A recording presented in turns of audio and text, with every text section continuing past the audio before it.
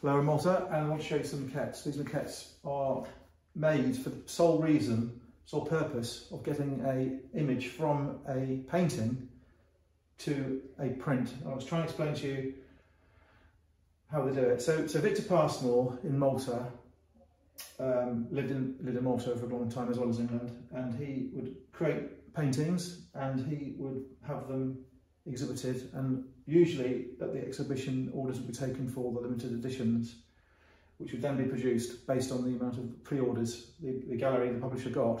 So for example, this one here is a photograph of an original painting by Victor Pasmore, and the reason Pasmore himself instructed either his son or the gallery or the printers to take the photograph is because the photograph can be enlarged and it can be adapted and morphed and drawn on and mutilated, if you like, added to or cropped without destroying the original artwork.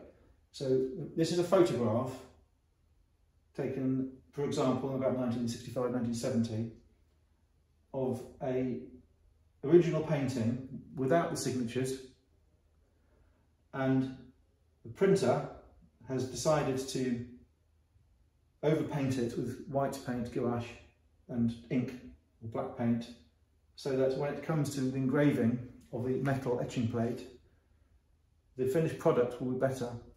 So if you buy a limited edition Pasmore, it is based on the maquette, which itself is based on the original. So it's quite a strange process.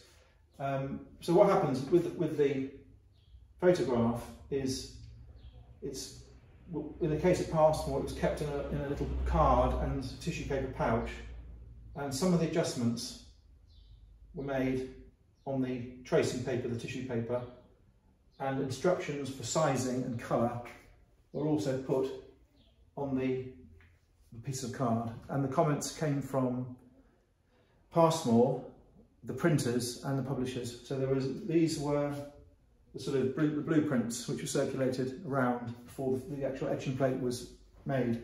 And the reason I pointed out these originals from which the photograph is based aren't actually signed by Pasmore is because we have a book in which Pasmore was interviewed, and he said that he would try to go to the the manufacturers of the etching plate to sign in person the etching plate. And because he was signing the etching plate, when the print is made, sorry, signing this side, when the print is made, the VP is in reverse. So it's quite a strange circuitous story, but that's what he did. And in this same interview, he described how the use of maquettes is important. So we have these maquettes. Are they original artworks by Pasmore? Not necessarily. Are they original artworks by the printers? Yes, more so. Are they 100% photographic? No, they're photographic and hand painted. Are they prints? No, they're prints of photographs, but they're semi artwork, semi photograph. So they're of interest, they're of academic interest. Are they interesting decoratively? Well, who's to say? This one has been framed, so it's hanging in a landscape shape. I think they're quite interesting things. And they're not cheap, unfortunately, because there's not many around. And as I say, they have these cards, photographs, which were kept inside the pouches, and the annotations were made both on the actual photograph and on the tissue paper. So there's a variety, and these maquettes later went on to produce the actual finished prints, which are usually, roughly speaking, 38 centimetres square, 15 inches square. This is another one we have done in landscape. And again, it shows interesting annotations. And very notably, they have arrows on each, usually, facing up to show the printers which way round they go. And in England, sometimes you find in art galleries Pasmores are hung the wrong way around. So this one here says, for example, I can't read it. Also plain plat, approximately 15 by 15. Something plat, +1. That looks like Italian on there. I'm not sure if it is or not. Rip with dimensions, and you have the same shape traced on the top. So I don't really know quite what they were doing. They'll make it easier to print, I think, and clearer to print. And sometimes with Pasmore you'll find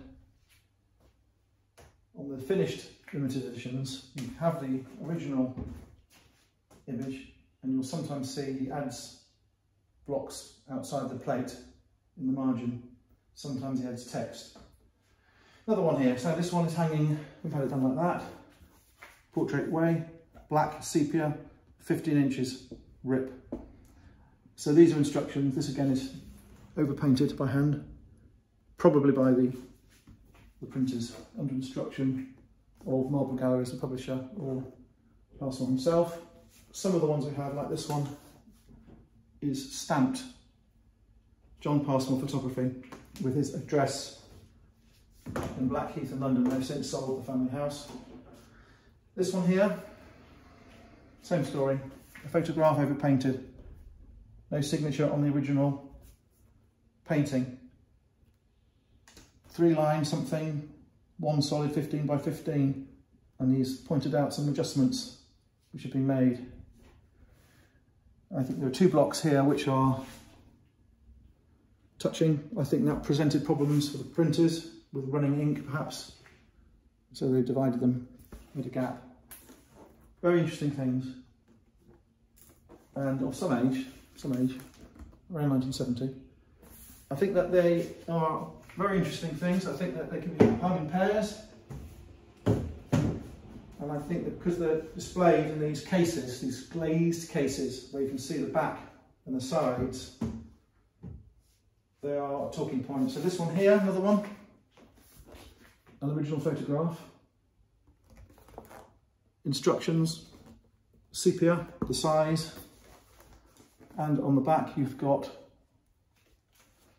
instructions from Marlborough House in Bond Street, London.